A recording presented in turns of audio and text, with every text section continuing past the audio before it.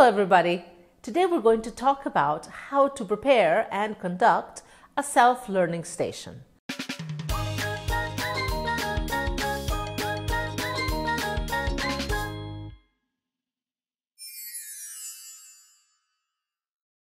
With a self-learning station, you can teach an enormous amount of different vocabulary. You can work on colors, on numbers, on sizes, on shapes, but also on transportation or on animals. It all depends on the material you will provide the children with. You will need a muffin tray or a big box with separations or different boxes. Anything that will allow them to categorize the material that you give them. And the materials. It is better if you have more than one material so that the children can choose what they want to categorize. The key part is not to give them instructions. Just give them the tray and the material and let them figure out what they want to do with it. As they advance in what they're doing, walk around and check with them. Ask them, "What are you doing?" And they will answer, "Oh, this is blue, this is red, this is green," or